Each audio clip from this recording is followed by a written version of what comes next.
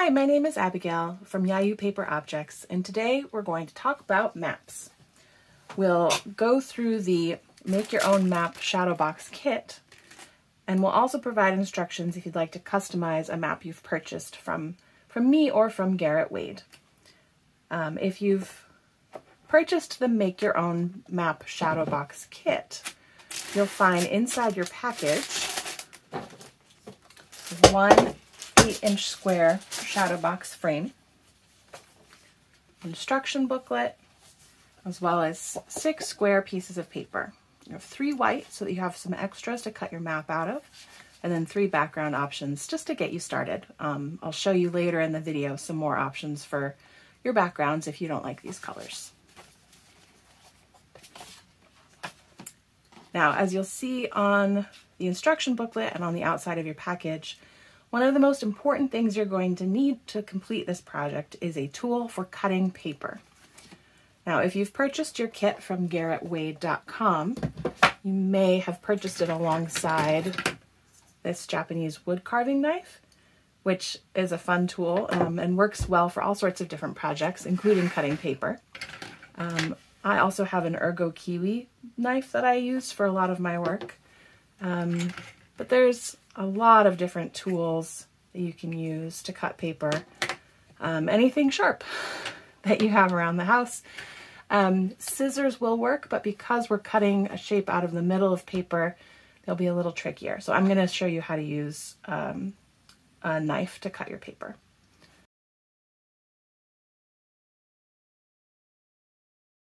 So let's start by making a map.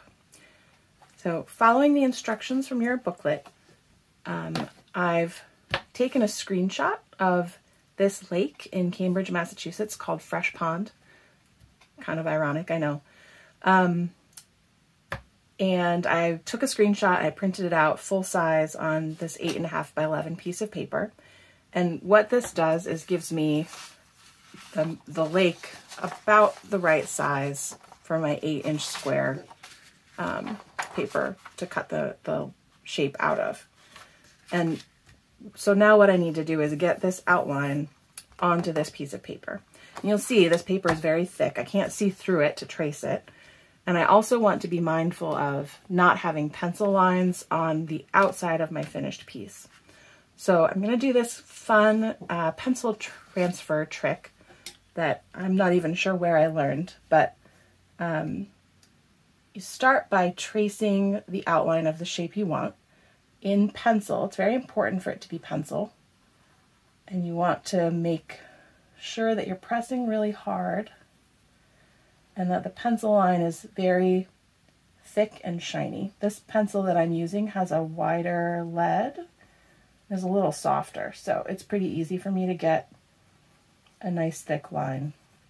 If you're using a thin mechanical pencil, or your pencil has a really fine point to it, you may want to go over it a few times to make sure that your line is nice and thick. And this is the part that's more important to be more accurate. This is the line that will be transferred to the piece of paper that you're cutting, so the line that you'll eventually cut along. So this here is okay because I'll know when I'm cutting it that I want to smooth that out. Once you have your line traced, we want to make sure that this side of the paper faces your square that you're going to cut. And I don't know if you can see on the video, but I can just barely see the outline of my square through my paper. And because of how hard I've traced my line, I can see a little bit of an outline where my shape is. And also because the printout has the lake darker than the background, I can kind of see. So what I'm trying to do is center my shape on the square of paper. If you need to hold this up to a window, or if you have a light box or something, you might be able to get a little bit more visibility. But you just want to get it centered on the square because this is where you'll cut your shape, and you don't want it to be uneven or sort of asymmetrical, I guess. You want it to probably be centered unless you're leaving space for text above or below. And the way we get our traced shape, which again, this is the pencil side, the way we're going to get this onto the paper behind it is by taking our pencil again, or if you have, you can use a bone folder, something to really burnish over that pencil line without allowing your paper to shift very much. The pencil, I find, is easier to get the transfer without shifting the papers around too much. You just want to make sure you're going over your original line that's on the back of the paper. And you can check your work by making sure you hold papers in place so they don't slip. Peel it back. And now you can see that part of my line has been transferred onto the square piece of paper that I'm going to cut. Now, I've already done this so that you don't have to wait for me to do the whole step.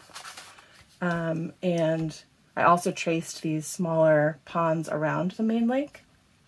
And you can see my tracing isn't super perfect or super exact, but it's close enough that I can cut these lines. I kind of know where the arc is. And I'm going to use this wood carving knife to get started. For actually cutting, it's important that you keep your lines smooth.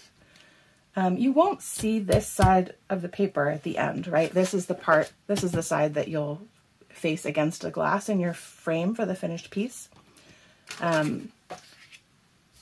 So we don't have to worry about getting exactly on the pencil line, but we do want to make sure that we're cutting a line that is smooth. So I'm making sure that if I need to stop and pick up my knife, which I encourage you to do frequently, that I get the tip back into that same path so that the line will appear to be unbroken.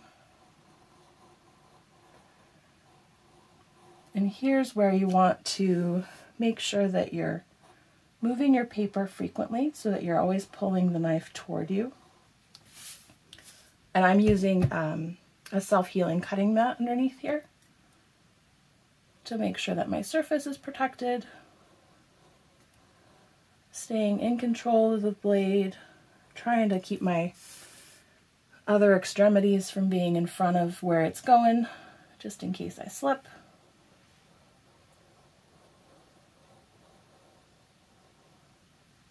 And again, I'm not worrying too much about staying exactly on the line. Focused more on making sure that my curves stay nice and smooth.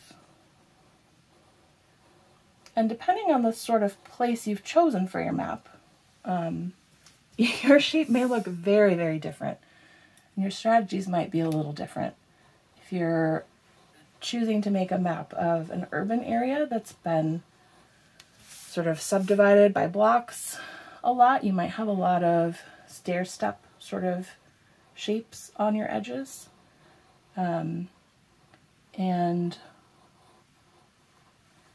my tip to you is that, or for you, is that I can cut into this shape that I'm cutting out without worrying about the finished piece, right? So I can just come in here if I need to get, say I needed to get a sharp angle. I don't know if you can see. This piece doesn't matter. This piece is trash in the end, recycling really. So if you need to cut into this shape to get your outside shape to be as pristine as possible, go for it. That might make it easier if you have a less organic shape.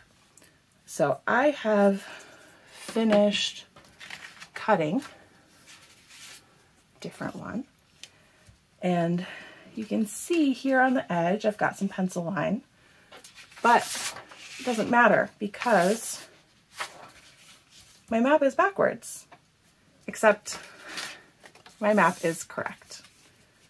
So because we've traced onto the back of the finished piece, in the end, what we've mirrored is reflected back to the proper orientation. So if you want to cut words, cut a label out of your map, like the maps that you might purchase from my shop, you'll want to write the words on your printout and do the same transfer process onto the back of the piece that you're cutting out, and cut out the words backwards so that in the final piece you can view them properly. And in the instruction booklet, I give you a little diagram so you can check to make sure that you've got everything lined up properly.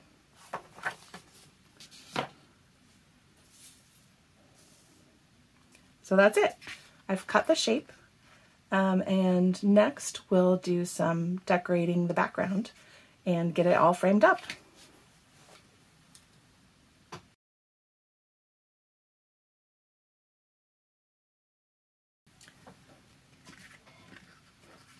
So now that I've cut my map of Fresh Pond, I've cut it from the one of the white squares of paper included in the kit, I'm going to play around with some background options. So I chose not to cut the name of the lake out of my paper because I have this old dictionary, and it's in really bad shape. It has no like financial value, even though it's from the early 1900s. And I've been keeping it because I thought it'd be fun for a collage project. Because my lake is named Fresh Pond, I thought it would be really fun to cut out fresh and pond from the dictionary and use that as my label for my map. So that's one of my ideas for decorating it. So I've already cut out fresh and freshwater since it was on the same page. And now I'm going to cut out pond. And I have this,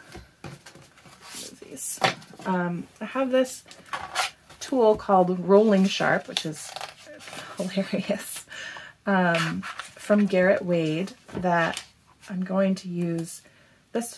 These pages are falling out of the dictionary already anyway, but they're so thin and delicate, and this tool comes with the cutting mat, so I thought it would be an easy way to cut out pond, which is here on the page, without having to actually rip the page out, or if you're cutting from magazines.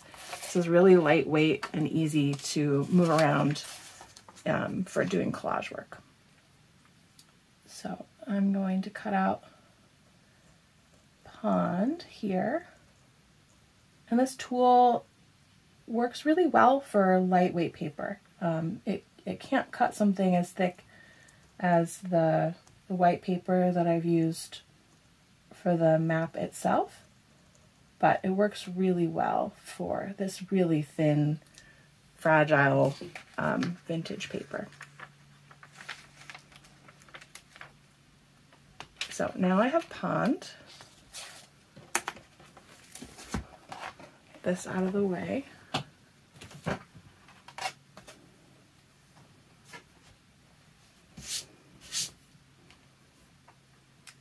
Fresh, and I have pond.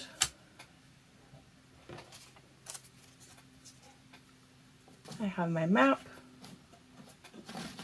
and I'm going with the light blue background, I think. I also found this scrapbook paper that has a fun paint texture. You could also paint on the paper to get a fun texture like this if you don't have scrapbooking paper laying around like I do.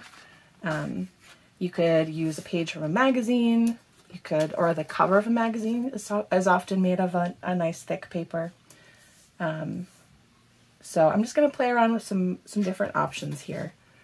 So I could keep it very simple and just collage my two pieces of dictionary paper onto the plain background. I could come over here, see what they look like on the painted background, maybe space them out a little differently.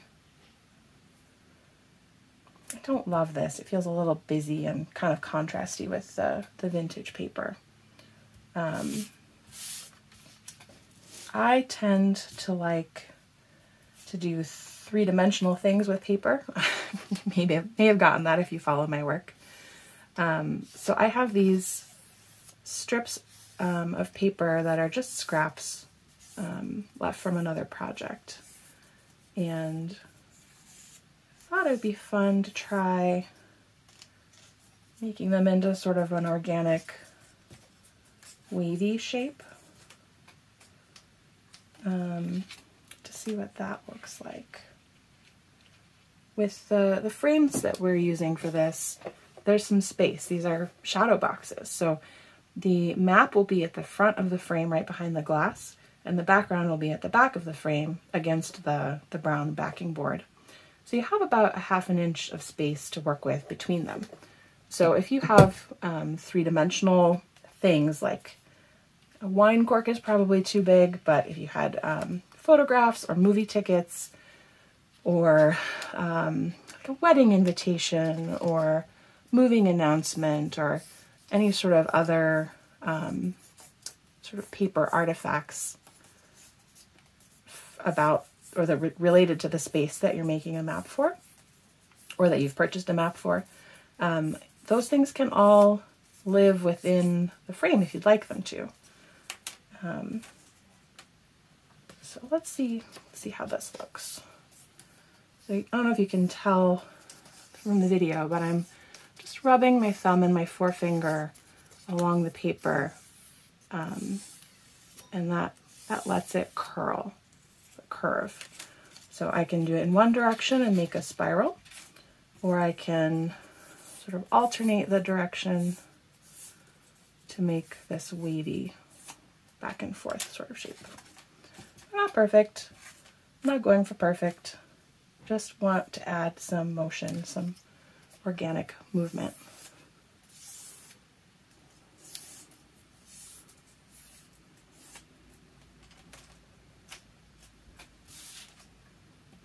Let's see how this looks.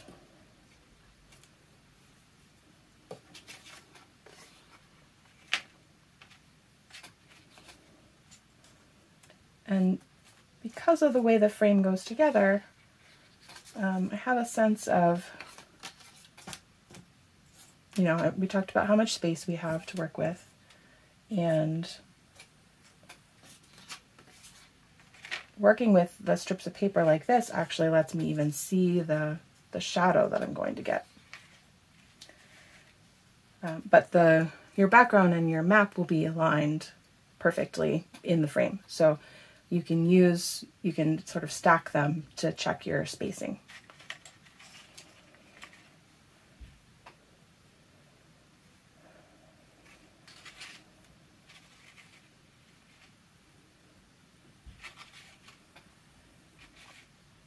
Okay, still not so sure about these. What I'm going to do is I'm going to glue these two pieces down where they are.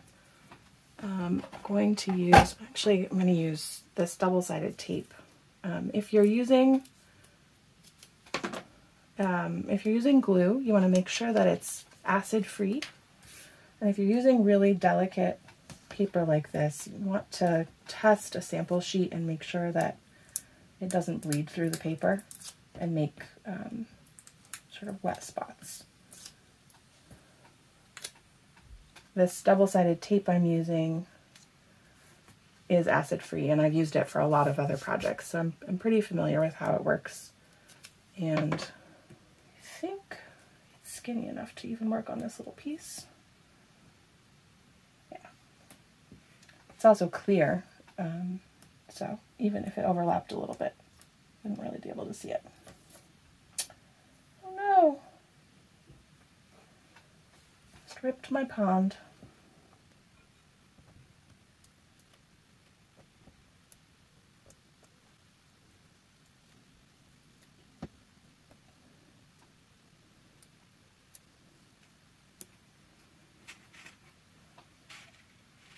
Okay, so let's get this into the frame, see what it looks like, and then go from there.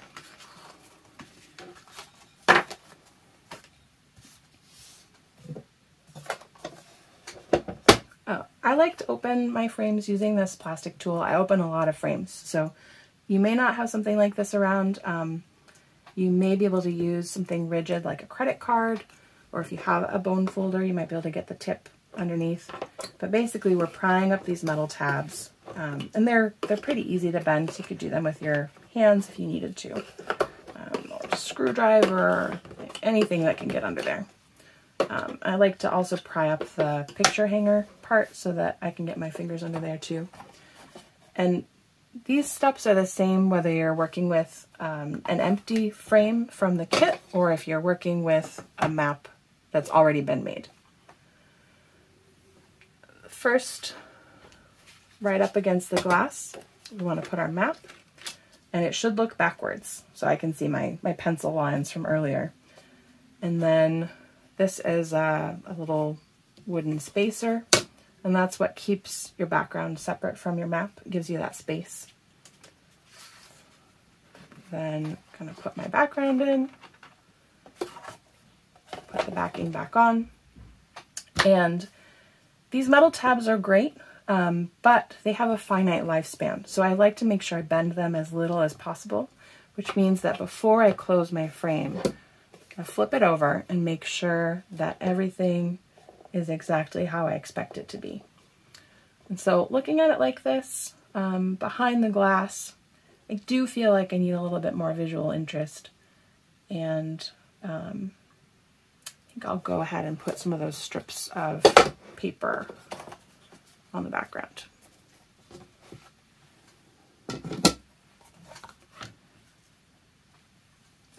So with these, I do want to use glue.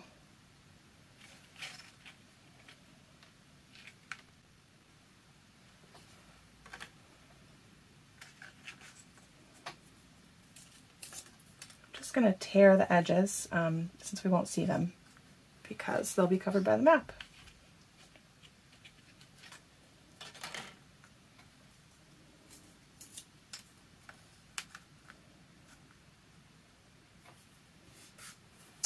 And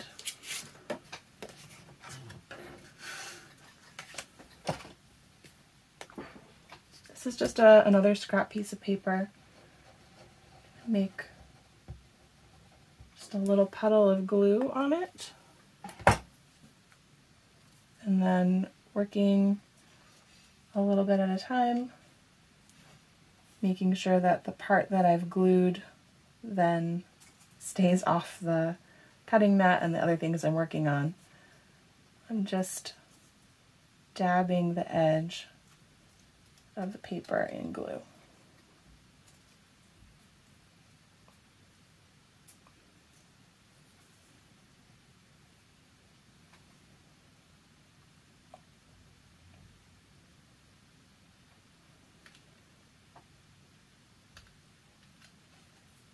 And to some extent, the wave shape helps this stay in place, but you can see that you can't really see the glue, certainly not from the top, and my wave stayed in place.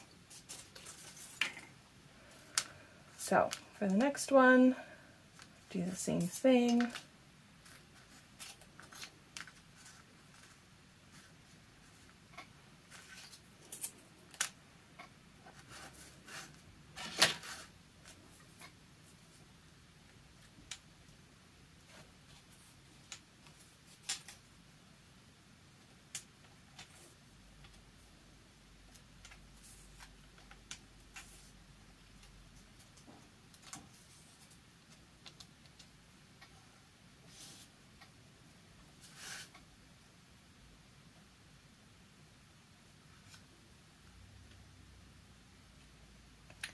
This technique is technically called quilling.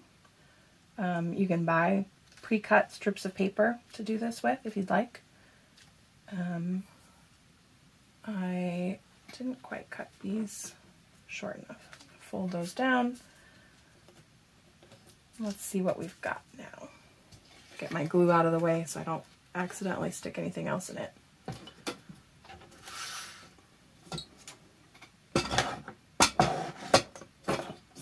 So, map first. Make sure I can see the pencil so that I know it's the right way. Then the spacer, then my background.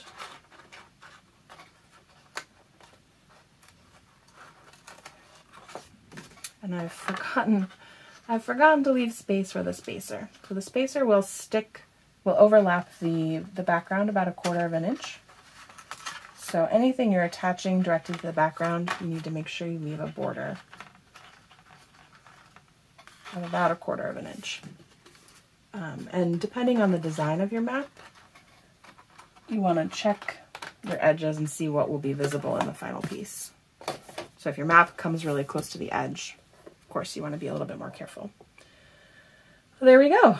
I have my waves. I have my label from my vintage dictionary pages, and I've cut my shape from the map. Just going to close up my frame. Now I can give it to my friends who love this pond, or I can hang it on my wall. It's good to go.